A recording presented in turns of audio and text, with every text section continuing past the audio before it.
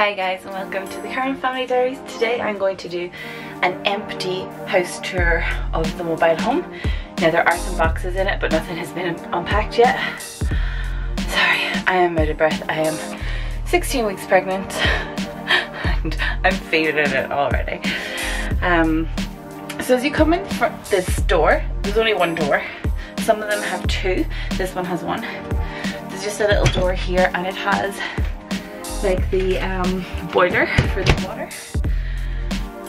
And then the next door to the right, let's see, can we get in here, is the master bedroom.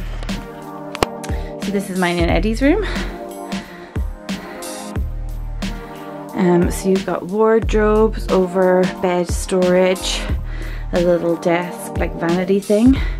I probably will take that stool away and put some more drawers under that because I think we'll just need the storage. There's me on my 16-week baby bump. So there is a door, there's two windows and a door into the one bathroom. So there's two doors to the bathroom, a door out in the hallway to get to it and also a door from our bedroom, which is kind of handy. This is the toilet, sink and shower and a window. Quite nice, quite spacious for a mobile home bathroom. And the first door to the left is the kids' room. So this is what it looks like at the moment. Ignore the boxes. With this room, this is probably the only room we're really going to change. I think we're going to pull these out and put a bunk bed here if it'll fit. I think even if we can't get one that fits, Eddie will probably just make one himself. He is a carpenter, which it would be handier if we could just buy one that we just throw together. But he can make one if he needs to. He's just very busy at the minute. We'll probably take that out. We might have to take this out as well, depending on how tight it is getting around that. And sort out some other storage. The bunk bed that I have my eye on for the kids' room, I'll measure up today and see what it fits, has under bed storage. So it has about 6 drawers, it's quite high, and the bottom bunk, so that would be perfect. And it would save Eddie having to go and buy timber and measure it all up and cut it, and, you know. And this is the kitchen. I stopped recording there. It's all like open plan, these mobile homes. So this is the kitchen. There's a little fridge, cooker, space for microwave, cupboards, sink. I like the way the sink is angled in this. I don't know, it makes the space feel much more usable. A lot of the sinks are like here, and the cooker is here in a lot of them. I don't know, I just really like this layout better. And this is the like dining area. So we looked at a lot of mobile homes, and even the ones we were looking at online had the I don't know why I'm so out of breath, I can't even talk. Well, not a lot of them, but I'd say maybe a good half of them had like this seating taken out and a proper table and chairs put in. And I said to Eddie, I definitely want the one with the original seating, because a proper table and chairs in these mobile homes are so bulky and in your way, and you're moving chairs, and I just think it would be a nightmare. At least with this, all you have to do is pull the table out if you want to hoover there, and you're not faffing about with chairs and seats. Actually, that extra little stool from the bedroom, we might put it here, just for extra seating, but I feel like you can fit all of us around this table. And this is the living room then.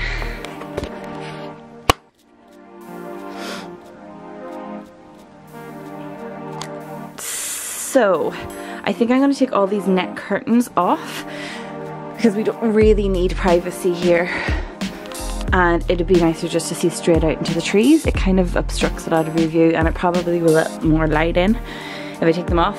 I'm going to look for like some maybe cream curtains as well, because that's not my favorite color, but I mean it's fine, that's not a priority. It will just make me a bit happier. This mobile home, we bought it off a couple in Cork who lived in it for 4 years while they're building their own house, and they kept it so well. Like, it's immaculately clean. Like a lot of the ones that we were looking at, were like, oh yeah, we can make them work, we do this, this and that, and I knew I was going to have to go in and do a big scrub. Like with this, I'm literally just going to have to wipe things down, just because, you know, it's been in transit and that, but it's spotlessly clean.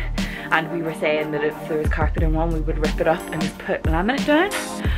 But this carpet is, we will do that in the kids' bedroom. Maybe our bedroom too. I haven't even looked at the carpet in our room. But the carpet out here is more or less new. I think it was new when they bought it, and they've kept it so clean.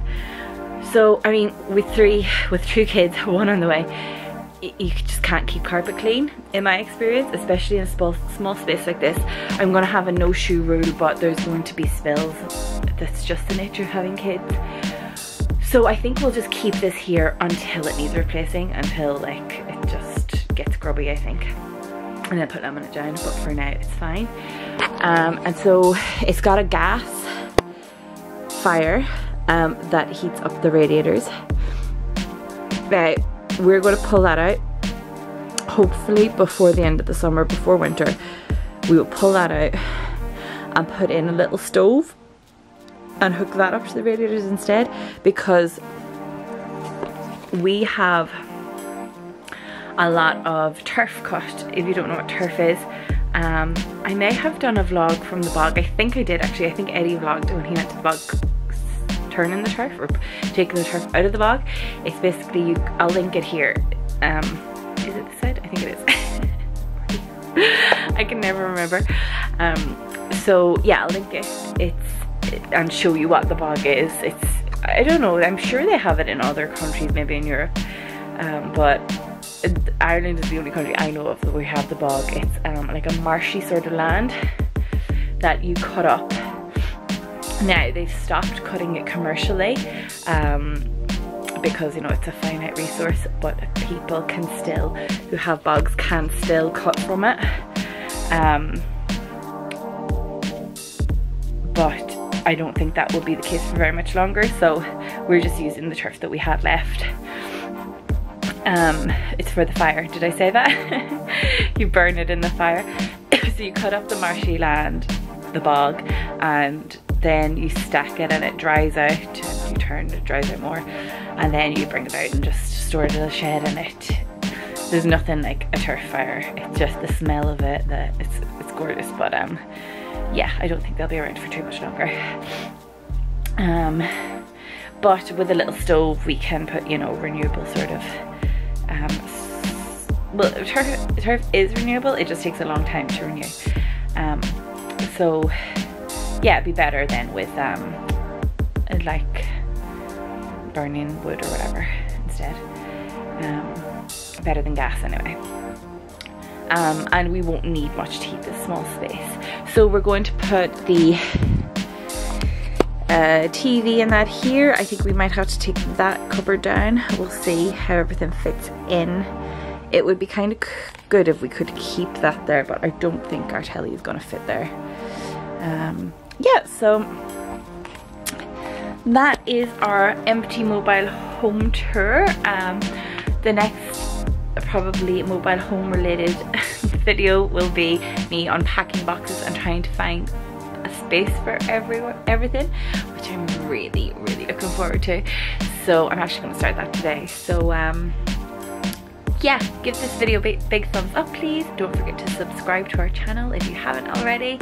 I have a series of pregnancy videos and updates, as I am pregnant with my third child now. We also did a big travel, about how many weeks, I don't know, 5 weeks travelling up the east coast of Australia and New Zealand in a motorhome. We have that playlist, I will link it for you if you're interested in that. And our big international move from Australia to Ireland. A lot has been going on with our family at the minute. That is that's us, that's how we like to roll, we like to keep busy. So yeah, there's plenty going on my channel if you'd like to check it out, and we'd love to have you as a subscriber. And thanks to all the subscribers for your continued support on this channel. It really means a lot to me and Eddie and the kids. They love watching their own vlogs and getting messages from people, so it's really cool. Anyway, I will see you in the next one. Bye.